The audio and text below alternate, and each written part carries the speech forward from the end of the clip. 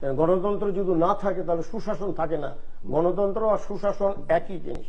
এবং সঙ্গে আপনি বলতেছেন শিক্ষা হলো জাতির মেরুদণ্ড। শিক্ষা হলো জাতির মেরুদণ্ড। যে জাতি যত শিক্ষিত সেই জাতি তত উন্নত হয়েছে।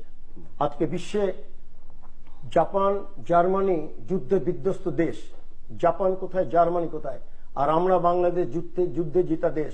মুক্তিযুদ্ধে লাখ লাখের পানি, বললাম তো, বে অফ বেঙ্গল এখনো আপনার যে ঢেউটা বয় ওটা বাঙালির রক্তের ঢেউ, এবং আমাদেরকে কেউ করুণা করেনি।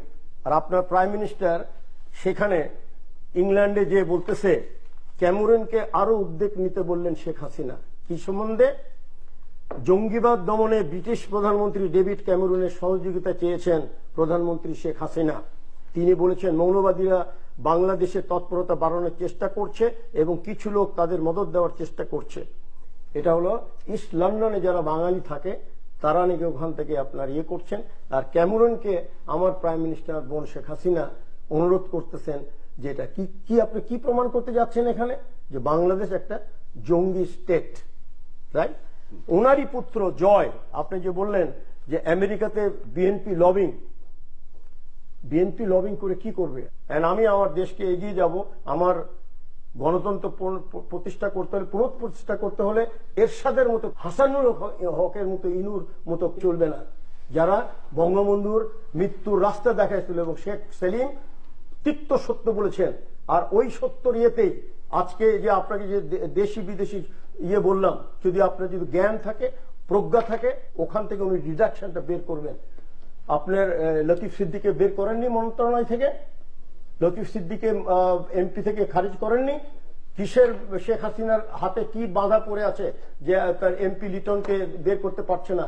কিসের শেখ হাসিনার কাছে হাতে বাঁধা পড়ে আছে সন্ত্রাসী এমপি থেকে বের করতে পারছে না? তরুণজিৎ সেন গুপ্ত কালো বিড়াল বেরিয়ে বেড়ায় কেন?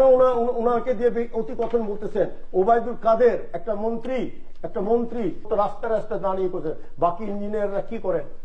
আপনি বলছেন ডিসি এসপিরা এমপিদের পকেটে, জি হুজুর ছাড়া তারা কিছু বলতে পারে না। They have no power.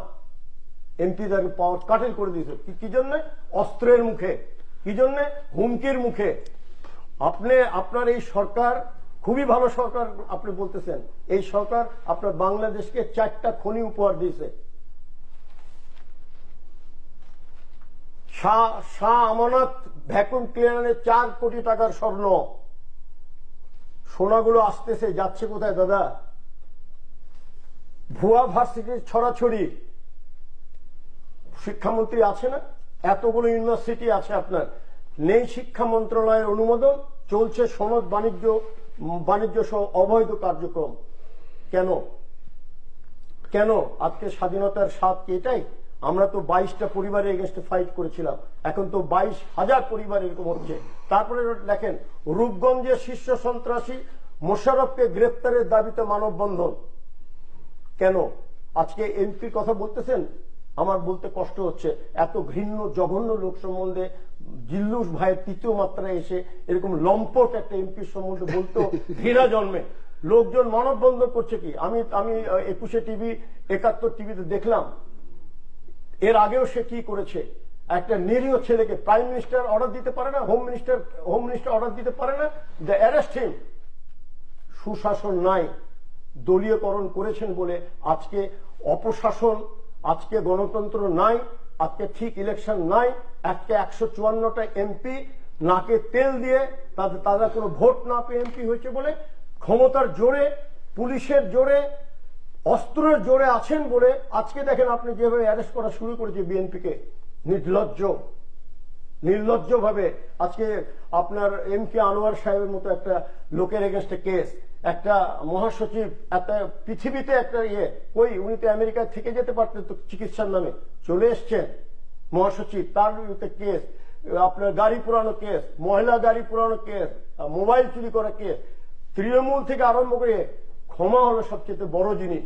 Sheikh Hasina যদি এখন আপনার যদি চালাতে চায় সবাইকে নিয়ে, আজকে এই বাংলাদেশে এই ক্রান্তি লগ্নে সবাইকে নিয়ে এরশাদ খুনি, তাকে নিয়ে আপনি সংসদে বসছেন। কি বলতেছে এরশাদ বলতেছে, কথা হয়ে গেছে না হচ্ছে, আপনি তো অনেক কথা বলেছেন, তা আমি উত্তর দিচ্ছি।